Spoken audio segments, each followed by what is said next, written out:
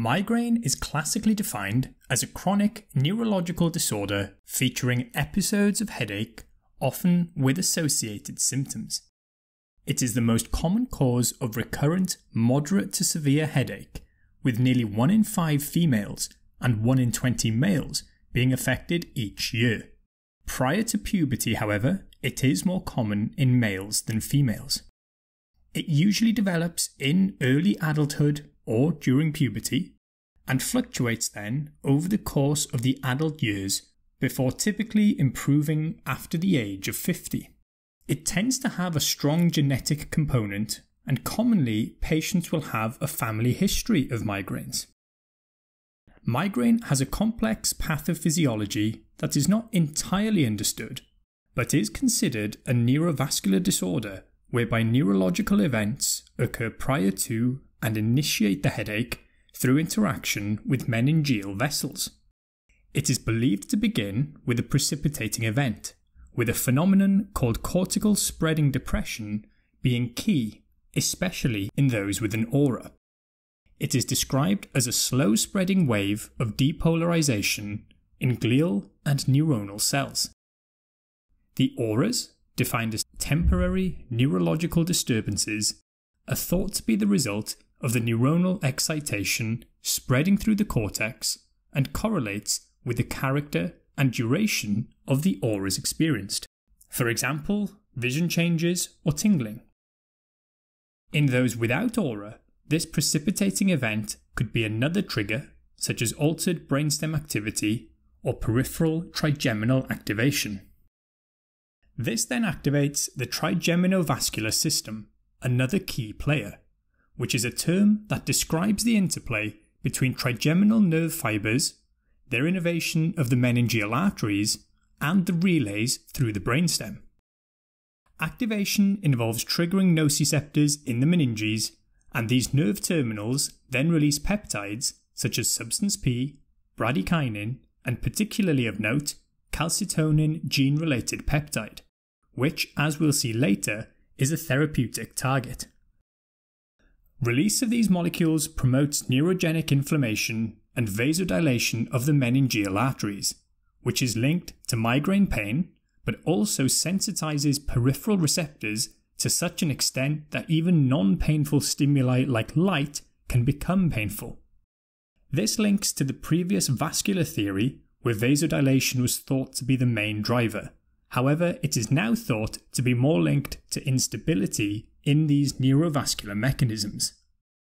These signals travel to the brainstem, including the spinal trigeminal nucleus, with trigeminovascular projections to the thalamus, and from there, parasympathetic outflow from the superior salivary nucleus, further perpetuating vasodilation, as well as projections from the thalamus to the cortex, which may then contribute to associated symptoms of migraine like photo and phonophobia.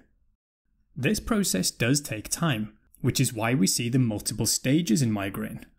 It can be divided into 3 or 4 distinct phases.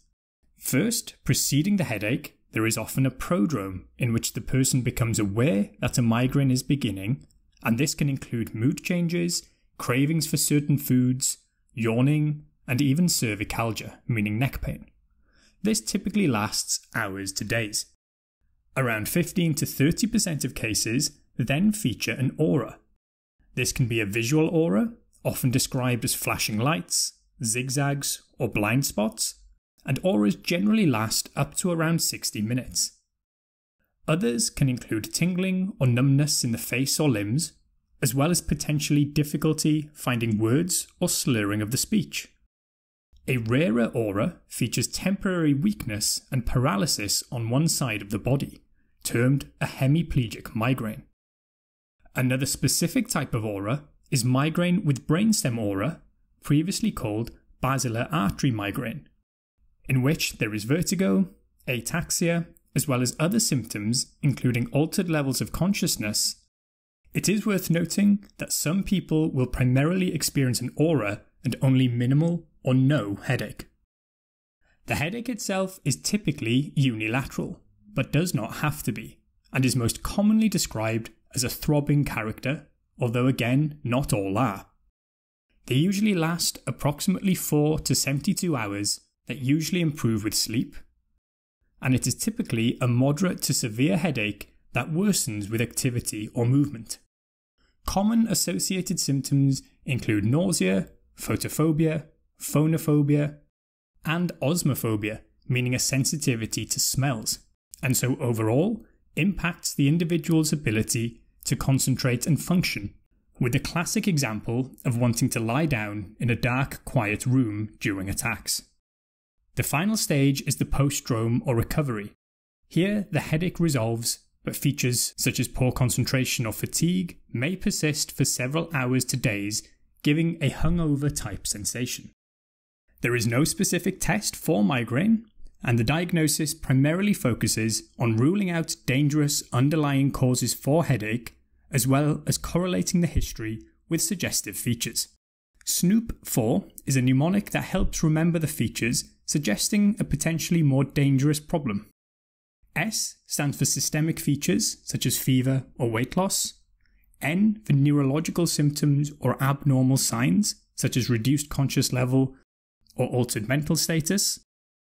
The first O is for onset, with sudden or thunderclap, meaning reaching maximum intensity very rapidly, within a minute, or headaches that progressively worsen over weeks are also included here.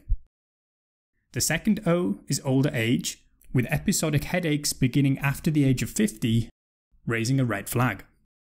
The first P is pattern change, for those with chronic headaches. Second is papilledema.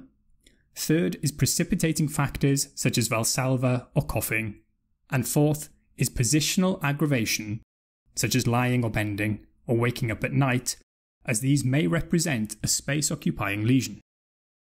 No further imaging or testing is required for a diagnosis. However, imaging such as MRI or in the acute setting CT scans are done with the presence of red flags, and lumbar puncture is done particularly in those with acute headaches with red flags, as 6% of subarachnoid hemorrhages are missed on CT. Migraines are not curable, however steps can be taken to control them. First steps include identification and elimination of triggers where possible, though caution needs to be taken to reduce the risk of a restricted life due to trigger avoidance. Examples include high caffeine intake, specific foods like chocolate, alcohol, weather changes, and even specific odours. Yoga has been found to improve headache frequency and intensity, thought to occur due to reduced sympathetic drive. Acute attacks are commonly treated with over-the-counter medication such as paracetamol or non-steroidals like ibuprofen, and if these are not effective, triptan medication.